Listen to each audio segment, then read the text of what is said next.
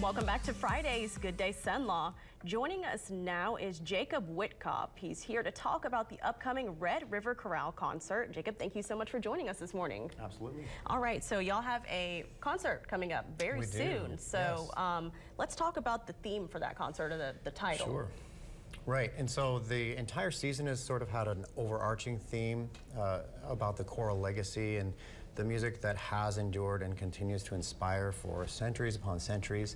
And this concert in particular is focusing on something really unique. It's about enduring psalms. And so the Old Testament, the biblical psalms, the texts have inspired composers and poets and artists for centuries, millennia, in fact.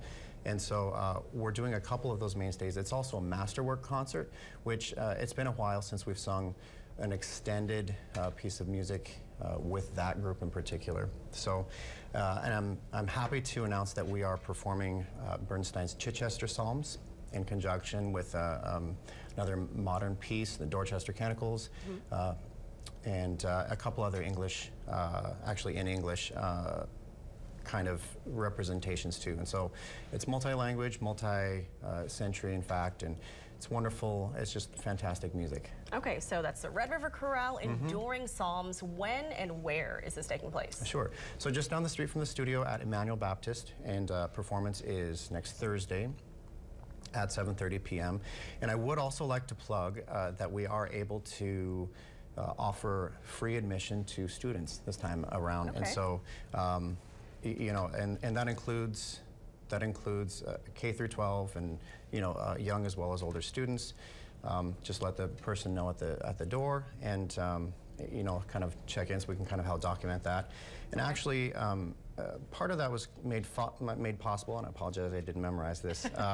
We do have a grant I'd like to acknowledge and thank, supported by a grant from the Louisiana Division of the Arts, Office of Cultural Development, Department of Culture, Recreation, and Tourism, in cooperation with Louisiana Arts Council, as administered by the RRC. Funding has also been provided by the National Endowment of the Arts. Wow, okay, yeah. So that was made possible by this grant. Yeah, we provide part of the funding, but definitely we're more than thankful for some external support through grant to make this possible.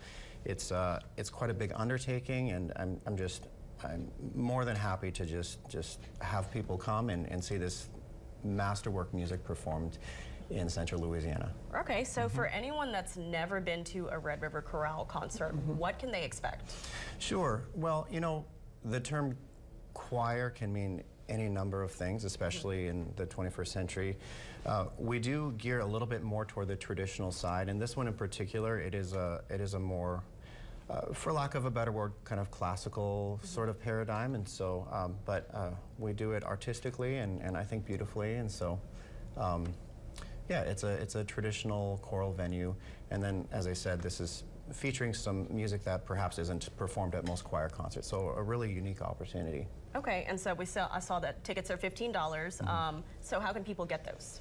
Sure. So we do have social media, and we do have a website, and you can purchase them through those avenues, or you can do tickets at the door.